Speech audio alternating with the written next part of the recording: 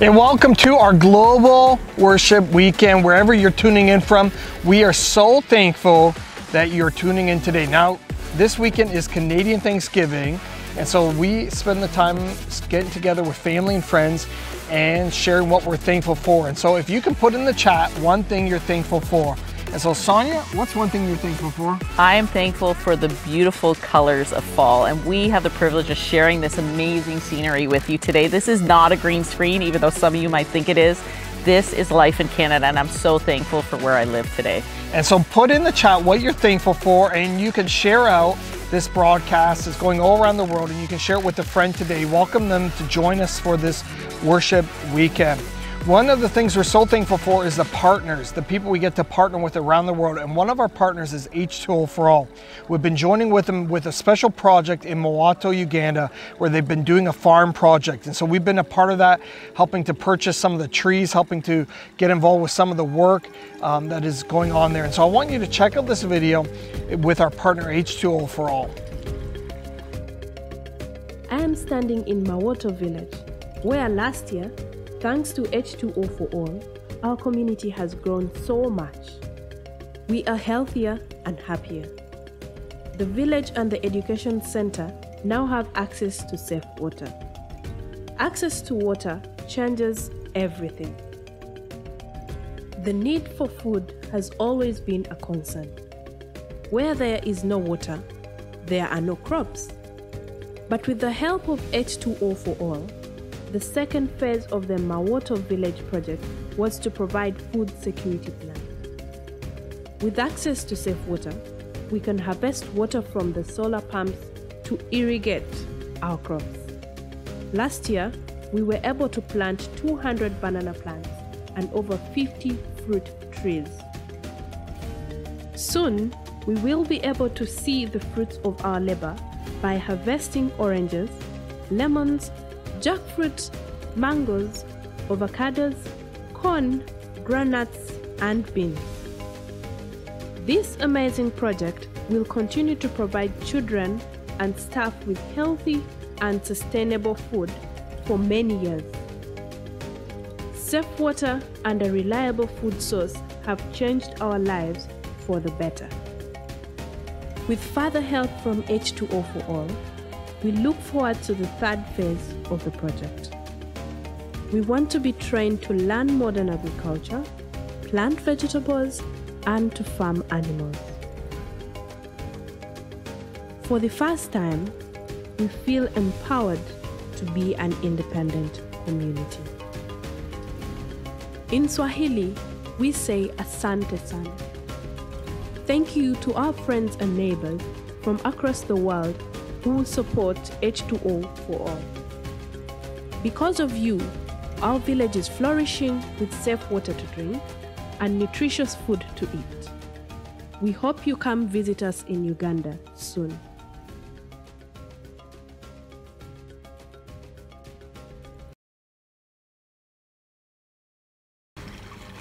What an encouragement to see what's happening on the ground. I remember when my son Nathan started to raise funds for these trees, I couldn't imagine that we would be seeing the first harvest already. So I want to thank you for each and every one of you that give on a regular basis to C365. When you give to this ministry, you're not only supporting this digital ministry, raising up leaders to start groups all around the world, but you're also supporting amazing works like this. And so we just want to thank you. If you'd like to give to this ministry, you can just go to church365.ca/give and you can give a donation today. We are so thankful for each and every one of you. Now this weekend, it being Thanksgiving weekend, we have some Canadian worship coming to you all the way from the east coast of Canada. Louisville Baptist Church is partnering with us, and we are just so thankful for them to bring us into worship, bring us into God's presence. And so as they begin to lead us, I want you to really enter and I want you to worship along with us. You can sing out with the lyrics that are on the screen and just allow God's presence to touch you today. And so Lord, we are so thankful for what you're about to do. You are so good to us, Lord, and we are thankful that you're about to move in each of our lives today. And so move mightily today, we pray in the name of Jesus. Amen.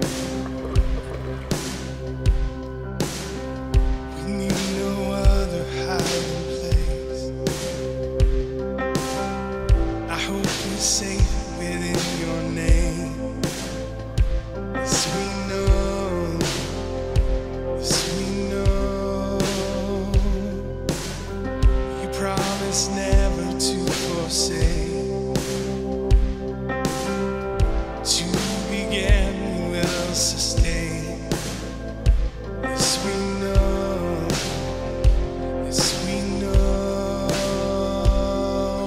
I will call upon the Lord.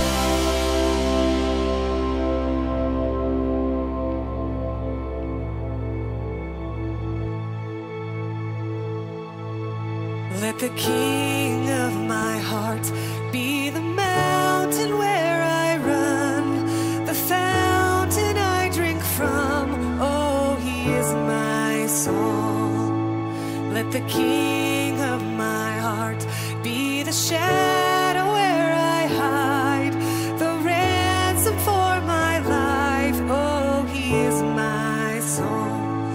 You are good, good. Oh, you are good, good. Oh, you are good, good. Oh, you are good, good. Oh, let the king of my heart be the wind inside my sails, the anchor in the waves. Oh, he is my song. Let the king of my heart be the fire inside my veins, the echo of my days. Oh, he is my song. You are good, good. Oh, you are good, good. Oh, you are good. You're good. Oh, you are good, good. Oh, you're never gonna let me down. You're never gonna let me down. You're never gonna let me down. You're never gonna let me down. You're never gonna let me down. You're never gonna let me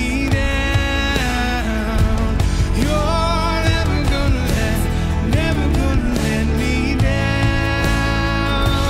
You're never gonna let me down. You're never gonna let me down. You're never gonna let me down. You're never gonna let me down. You are good, good. Oh, you are good, good. Oh, you are good, good. Oh, you are good, good. Oh,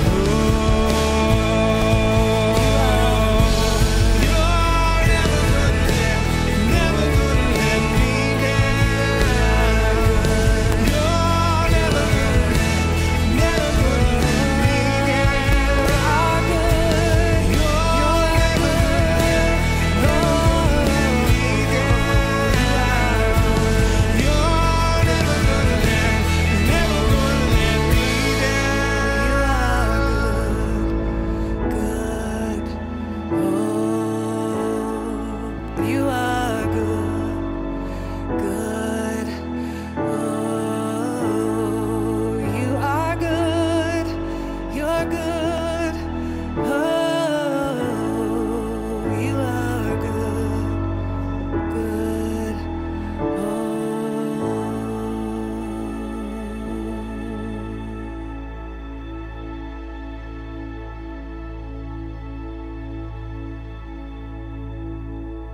Pastor Sonya here. I'm so excited you've joined us for our Global Worship Weekend.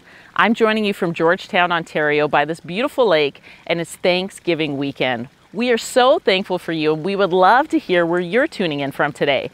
So if you can write in the chat the city or the country that you're joining us from, we'd love to say hi to you. I'm bringing you the last message today in our 4-part sermon series on insecurity. The last few weeks we've been looking at 4 different biblical characters and the challenges they faced as they tried to overcome their own insecurities. Today we're going to be looking at the life of Peter.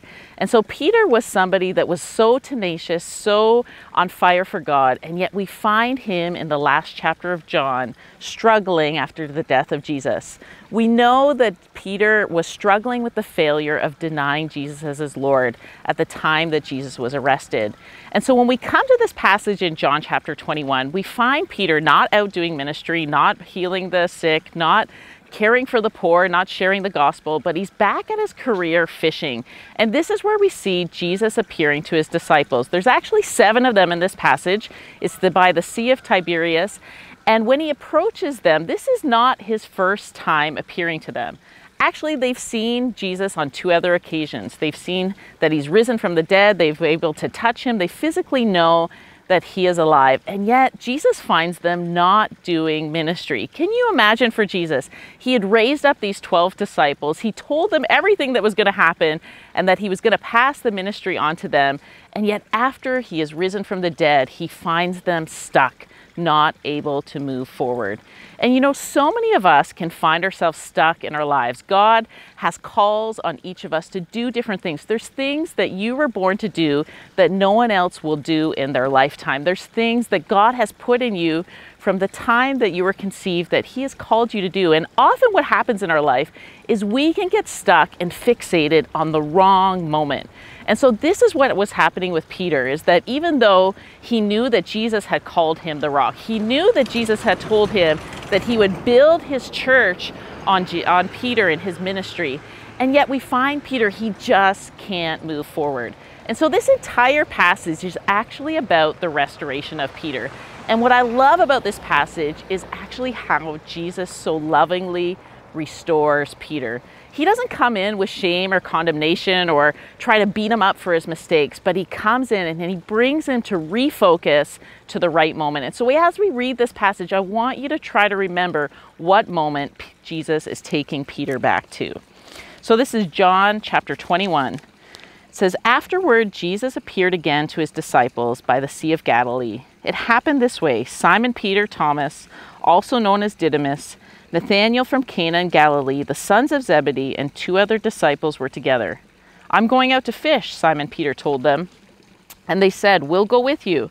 So they went out, got into their boat, but that night they caught nothing. Early in the morning, Jesus stood on the shore, but the disciples did not realize that it was Jesus. He called out to them, 'Friends, haven't you any fish?' 'No,' they answered. He said, 'Throw your net on the right side of the boat, and you will find some.' When they did, they were unable to haul the net because of the large number of fish." Now, I don't know if you recognize this story, but this is not the first time that Jesus did this miracle. This is actually a repeat. So Jesus is doing a repeat of the calling that he gave to Peter. If you turn in your Bibles another time, you can look it up in Luke chapter 5. You'll actually find this story where Jesus first calls Peter, and it's almost the exact same scenario. Jesus finds him fishing. He can't find any fish. He tells him to throw his net over the boat, and the nets are filled with fish. And at that moment, can you imagine? Here's Peter, and he's kind of running. He's not doing what he is called to do. He's back to his old career. And here comes Jesus, and he appears to him, and he does it through reenacting this miracle from the past. I believe in that moment, something in Peter must have come alive. I want to share a moment from my own life with you when God kind of gave me one of those God moments. Growing up, I really loved art, and I loved art history. And so in high school, I took every single course that you could think of that had to do with art. I had one art teacher in particular that I loved listening to her history lessons. She was such a good teacher, and part of why she was such a good teacher is many of the sites that she would talk about in her history classes, she had actually been to. So it was like hearing the firsthand account as she described the mosaics and all this beautiful artwork and the history behind all of these places. It was as if it had come alive. And I remember as a teenager thinking to myself, you know, one day I want to see these amazing sites. I want to travel the world. I want to see this beautiful artwork. And not long after, I had an opportunity. Our high school class was given the opportunity to go to Greece and see some of these amazing historical sites. And I remember my best friend and I were so excited. We were going to go together. It was going to be the time of our life. And I remember taking the form home to my parents. And they were not against me necessarily traveling, But I learned very quickly that our family didn't have that type of money for that kind of trip. And I remember as a teenager that something that day went dormant in my life. That ability to dream, the ability to desire something more in my life became dormant. Fast forward 15 years later, my husband and I were pastoring overseas at an international church, and it was our 10th anniversary, and he decided, let's go somewhere to celebrate our marriage. So we took a trip to Turkey, to Istanbul, and as we're in that city, not remembering that this was one of the sites I'd wanted to see, I stumbled across the Hagia Sophia. And I remember that moment standing in that museum and seeing the beautiful artwork, the mosaics, and seeing the pictures of Jesus that were hundreds, possibly thousands of years old, and just being overwhelmed that I couldn't believe that I was there. I remember in that moment just feeling the presence of God so tangible, and I felt the Holy Spirit speaking to me, Sonya, I brought you here simply to let you know that I love you and your dreams are important to me. And from that moment, I realized that, for so many years, I'd been living kind of with this poverty mentality, that there were certain things when I was going to dream about accomplishing things or doing things for God, there'd be something that was holding me back. I would say, I can't do this because of my economic status, or I can't do this because of my education, or I can't do this because I'm not qualified. And in that moment, I remember that day, it was as if something was brought back alive in me. Even when I posted pictures on social media, I remember I had dozens of friends commenting saying, I've never seen your smile so bright before. And I believe that moment with Peter by the lakeshore, it was the same. He had been so fixated on his failure. He was so fixated on how he had failed Jesus. And yet Jesus wasn't worried about how he failed him. Sometimes we can put a tremendous guilt, we can put condemnation on ourselves that God is not putting on us. Jesus knew that Peter was going to deny him, and he knew that Peter was going to struggle with it. And so he actually even warned Peter to say, you know what, tonight you're going to deny me 3 times. And God knows our every mistake. He knows the trauma that we've experienced. He knows how people have mistreated us. He knows that moment that you're stuck in. And God wants to say to you today to stop fixating on the wrong moment. So many of us, we fail to accomplish what we've been born to do because we get stuck and fixated on the wrong moment. And so Peter, in this moment where Jesus is trying to restore him, he brings him back not to his failure, but he brings him back to his moment of his calling. And I believe that was a moment where something came back alive in Peter. When we look forward into Acts, we see just a short time later, Peter is taking the role of ministry again, and he's leading the church. And that day of Pentecost, Peter preaches and more than 3,000 people come to the faith in one day. And that is just the beginning of the New Testament church and the miracles that happen within it. And so I want to encourage you today, maybe like Peter, as I've been sharing today, you find yourself that you've been stuck in a certain moment.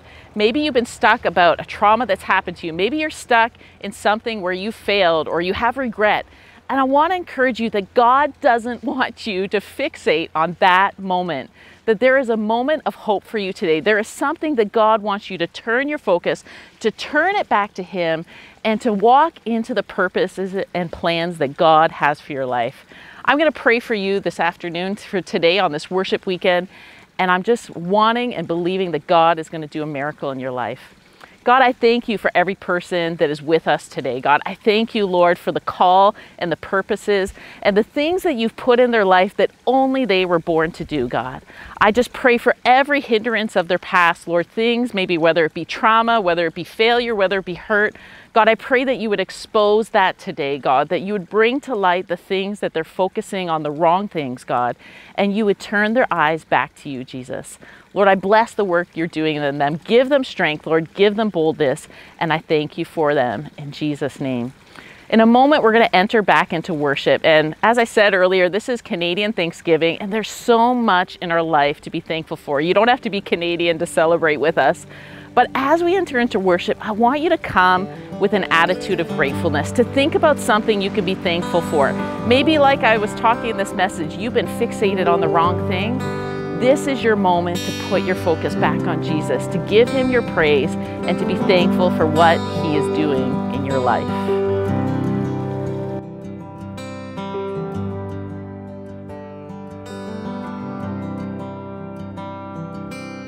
'tis so sweet to trust in Jesus, just to take him at his word, just to rest upon his promise, just to know thus saith the Lord. Jesus, Jesus, how I trust him, how I've proved him more and more.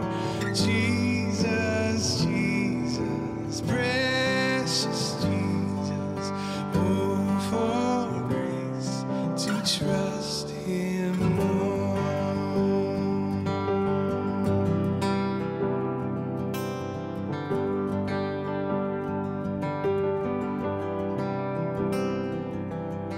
Oh, how sweet to trust in Jesus, just to trust his cleansing blood, just in simple faith to plunge me 'neath the healing cleansing flood.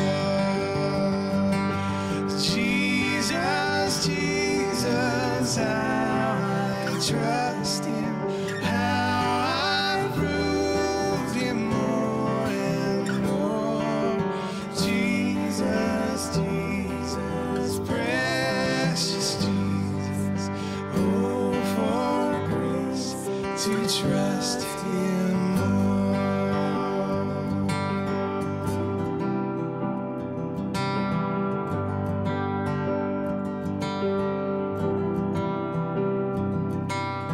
I'm so glad I learned to trust you, precious Jesus, Savior, friend, and I know that thou art with me, will be with me to the end.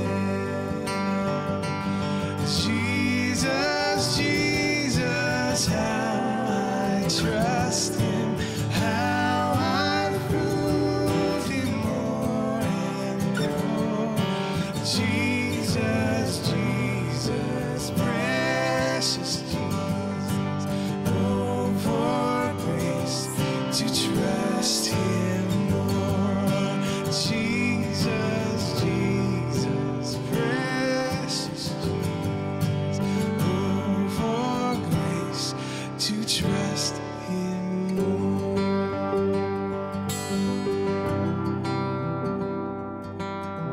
Thank you for joining us today. We would love to have you join us again for our next global worship experience on November 13th and 14th. You're not going to want to miss it, so make sure you put it in your calendars and join us next month. We also want to invite you to connect with us at C365. You can message us on WhatsApp by scanning the QR code or messaging us directly. Or we would also love to have you join a small group. We have a number of new small groups starting where people are connecting online, some are in person, and we would love to connect you. It doesn't matter where you are in the world, we will find a small group for you. And lastly, we would love to have you join in our daily reading plan. This is one of the best parts about being part of the C365 family. In these Bible plans, we're able to chat, comment, ask questions, and grow in God's Word together. So as we end the service today, I want you to check out this promo video for our next Bible reading plan.